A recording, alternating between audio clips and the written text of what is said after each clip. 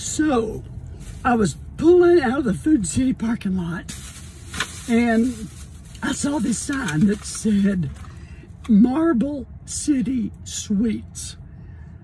And I could use some dessert. So, I'd never been there before, didn't know it existed. So I went in.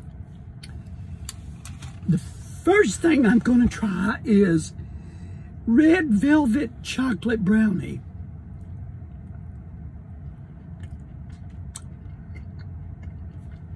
That's good.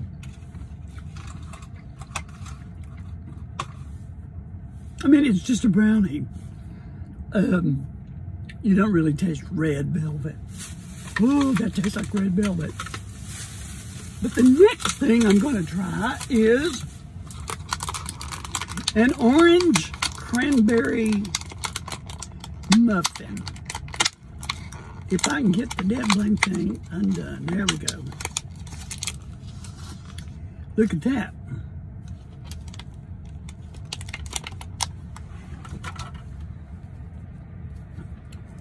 So, now this looks right up my alley. Oh, look at that.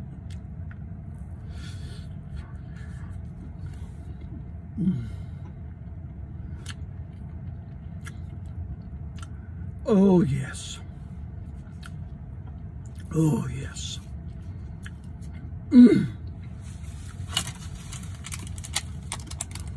That's going home with me too. Then the next thing I'm going to try is a pecan pie bar.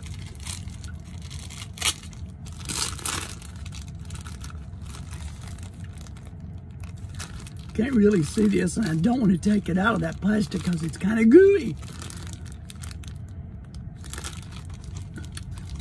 But I've got to pull it out of there to eat it, or at least take a bite of it. There ain't nothing wrong with pecan pie. Listen, Michelle Hoskins makes the best pecan pie I've ever eaten. I've not had one in a while. Hint, hint, Michelle. And I've always told her, and I even told my mama this, her pecan pie was better than my mama's. It's amazing. Look at that. Look at that.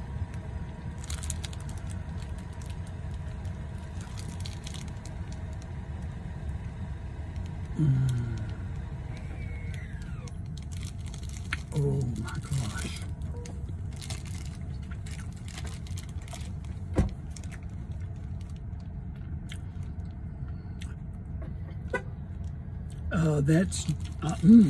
That's really close to Michelle Hoskins pecan pie. And the last thing I got was, he asked me if I liked Little Debbie oatmeal cakes, and I said yes. So he said, well, we make our own. And I went, okay, I'll try it. So it looks more like oatmeal cookies with frosting in the middle.